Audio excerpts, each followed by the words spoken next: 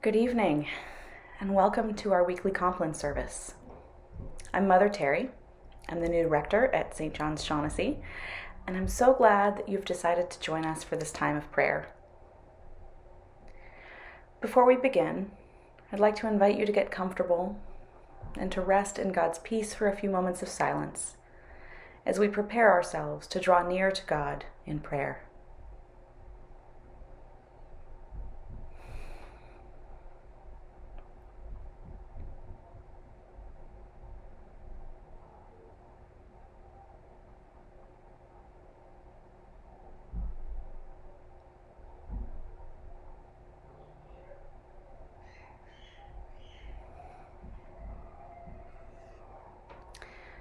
The God of peace grant us a quiet night and a perfect end. Amen. Our help is in the name of the Lord, the maker of heaven and earth. The angels of God guard us through the night and quiet the powers of darkness. The Spirit of God be our guide to lead us to peace and to glory.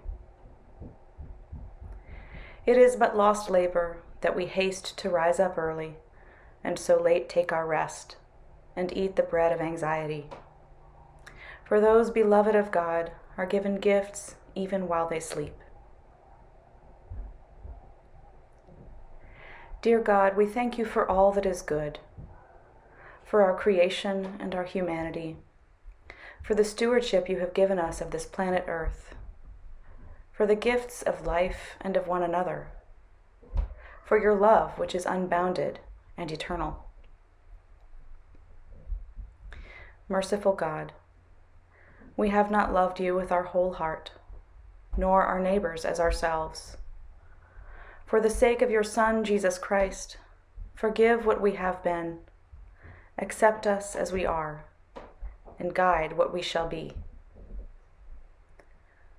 God of mercy, you forgive our past sin. You strengthen us in your gift of eternal life.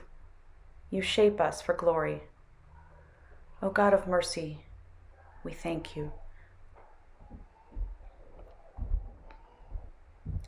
The Lord is my shepherd. I shall not be in want. He makes me lie down in green pastures and leads me beside still waters. He revives my soul and guides me along right pathways for his name's sake. Though I walk through the valley of the shadow of death, I shall fear no evil, for you are with me. Your rod and your staff, they comfort me. You spread a table before me in the presence of those who trouble me. You have anointed my head with oil, and my cup is running over. Surely your goodness and mercy shall follow me all the days of my life, and I will dwell in the house of the Lord forever. Glory to the Father, and to the Son, and to the Holy Spirit, as it was in the beginning, is now, and will be forever. Amen. A reading from the Gospel according to Matthew. In the time of King Herod, after Jesus was born in Bethlehem of Judea, wise men from the east came to Jerusalem, asking, "Where is the child who has been born King of the Jews? For we observed his star at its rising, and have come to pay him homage." When King Herod heard this, he was frightened, and all Jerusalem with him. And calling together all the chief priests and scribes of the people, he inquired of them where the Messiah was to be born.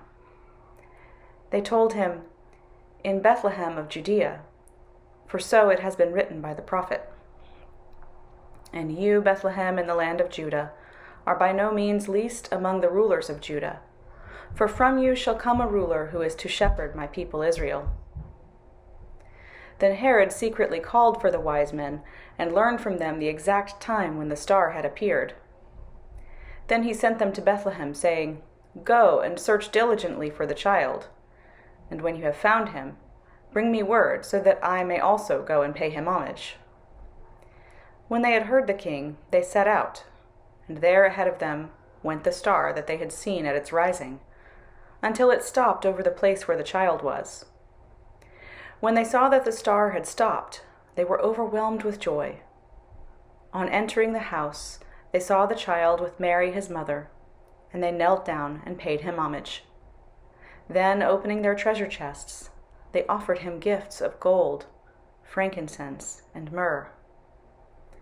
And having been warned in a dream not to return to Herod, they left for their own country by another road. Here ends the reading. Those of you who were able to join us for worship last Sunday may recall that in my sermon I talked about the wise men and what it is that makes them wise, what it is that makes us wise. If you missed it, please feel free to give it a listen.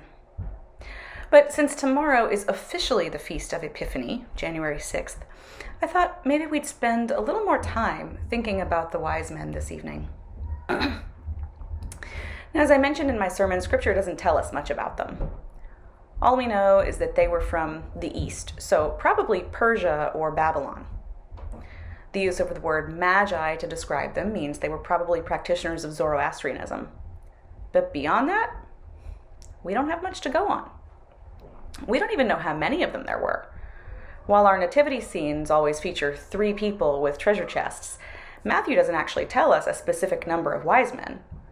It's probably only because he mentions 3 gifts that we imagine 3 individuals, one carrying each one. So for a different perspective, imagine if there were only 2.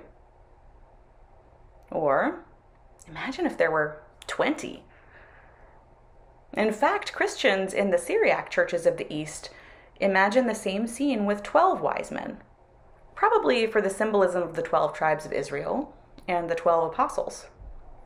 But whatever their number might actually have been, we can say that it would be quite unusual for a very small group of noblemen to make a journey like that on their own in those days. They would have gone with a group for safety, probably with attendants to assist them. And think about Herod. Would he have paid much attention to the wise men if there had been only a few of them? But a whole caravan descending on Jerusalem and asking about another king? Now all of a sudden it seems like more of a threat to his power, doesn't it? So imagine the story again, with many, many wise people traveling a great distance to find Jesus. What do you think they were all looking for? They weren't part of the Jewish tradition, so they weren't searching for the Messiah. What did they need? Hope? Security? Maybe they didn't even know what they needed, but it just felt compelling. Jesus certainly seems to have always had that quality about him, doesn't he? Even people who didn't know they were unfulfilled dropped everything to follow him. So tonight I'm wondering, if we imagine ourselves in that possible crowd of people seeking the Christ child, what is it we're looking for right now? What do we need in our lives? Is there a place in your heart that's empty? Or a place that's closed? Are there relationships that need some healing?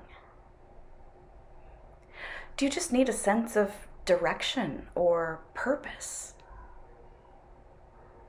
What draws you to Jesus now? What do you need from God in this moment?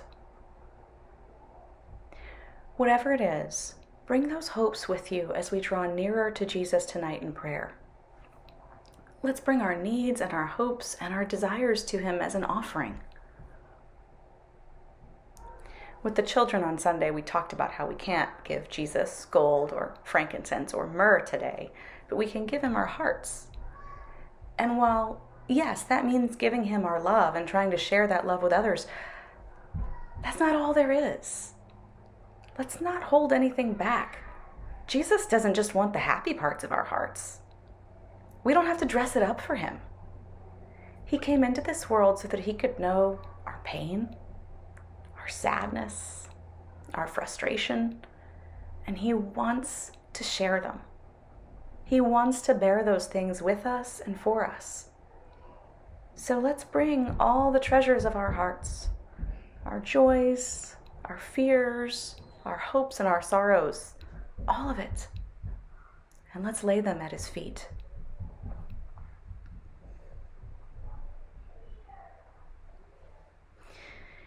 Into your hands, O God, I commend my spirit, for you have redeemed me, O God of truth and love. Keep us, O God, as the apple of your eye. Hide us under the shadow of your wings. Preserve us, O God, waking, and guard us sleeping, that awake we may watch with Christ, and asleep we may rest in peace. Lord, now you let your servant go in peace. Your word has been fulfilled. My own eyes have seen the salvation which you have prepared in the sight of every people, a light to reveal you to the nations, and the glory of your people Israel. Glory to the Father, and to the Son, and to the Holy Spirit, as it was in the beginning, is now, and will be forever. Amen. Preserve us, O God, waking, and guard us sleeping, that awake we may watch with Christ, and asleep we may rest in peace.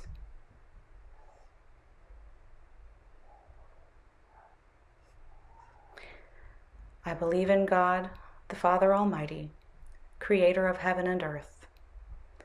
I believe in Jesus Christ, his only Son, our Lord. He was conceived by the power of the Holy Spirit and born of the Virgin Mary. He suffered under Pontius Pilate, was crucified, died, and was buried. He descended to the dead. On the third day he rose again. He ascended into heaven and is seated at the right hand of the Father. He will come again to judge the living and the dead. I believe in the Holy Spirit, the Holy Catholic Church, the communion of saints, the forgiveness of sins, the resurrection of the body, and the life everlasting. Amen. Come, O Spirit of God, and make within us your dwelling place and home. May our darkness be dispelled by your light, and our troubles calmed by your peace. May all evils be redeemed by your love, all pain transformed through the suffering of Christ, and all dying glorified by his risen life. Amen. Keep watch, dear God, with those who work or watch or weep this night, and give your angels charge over those who sleep. Tend the sick, Lord Christ. Give rest to the weary. Bless the dying. Soothe the suffering.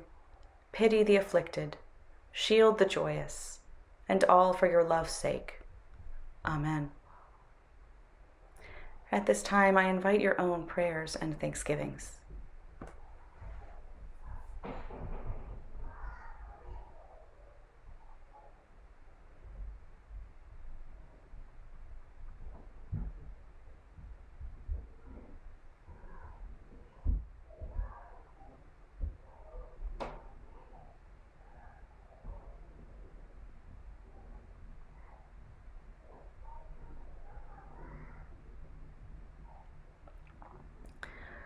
Gracious God, support us all the day long of this earthly life, until the shadows lengthen and the evening comes, and the busy world is hushed, the fever of life is over, and our work is done.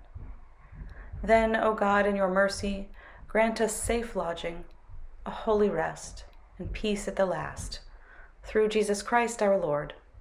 Amen. Look down, O God, from your heavenly throne, and illumine this night with your celestial brightness, that by night as by day your people may glorify your holy name, through Jesus Christ our Lord. Amen. I will lie down in peace and take my rest, for it is in God alone that I dwell unafraid. May God's name be praised beyond the furthest star, glorified and exalted above all forever. Our Father, who art in heaven, hallowed be thy name. Thy kingdom come, thy will be done, on earth as it is in heaven. Give us this day our daily bread, and forgive us our trespasses as we forgive those who trespass against us. And lead us not into temptation, but deliver us from evil. For thine is the kingdom, and the power, and the glory, forever and ever. Amen. Let us bless the Lord. Thanks be to God. The Almighty and merciful God, Father, Son, and Holy Spirit, bless us and keep us. Amen.